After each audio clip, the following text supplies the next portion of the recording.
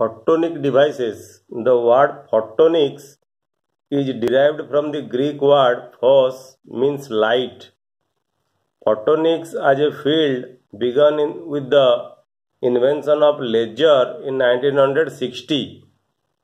The term photonics came into common use in the year 1980 when fiber optic data transmission was adopted by telecommunications network operators.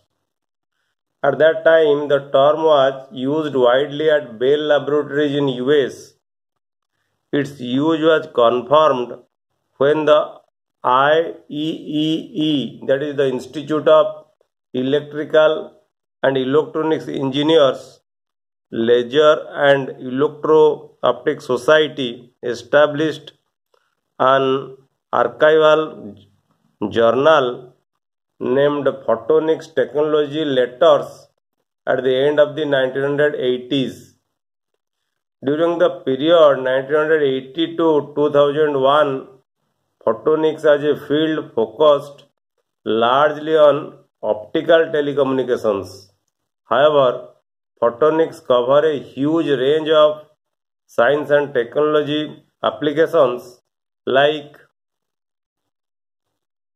laser manufacturing, biological and chemical sensing, medical diagnostics and therapy, display technology, optical computing, silicon photonics, etc.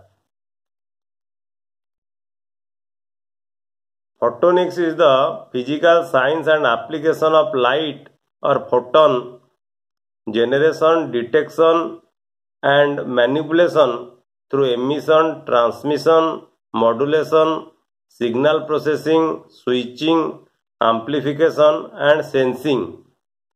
Most photonic applications are in the range of visible and near infrared light.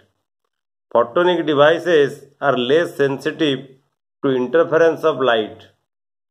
Light emitting diode and solar cells are examples of photonic devices. These devices can be fabricated using quantum dots, nanowires and thin films. In the next video, we will discuss what is the use of